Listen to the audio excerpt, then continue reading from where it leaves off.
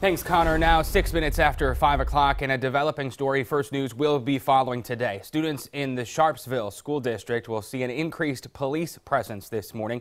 There was a post on social media making a threat to the school. So as a precaution, Sharpsville Police Department will be at the school this morning.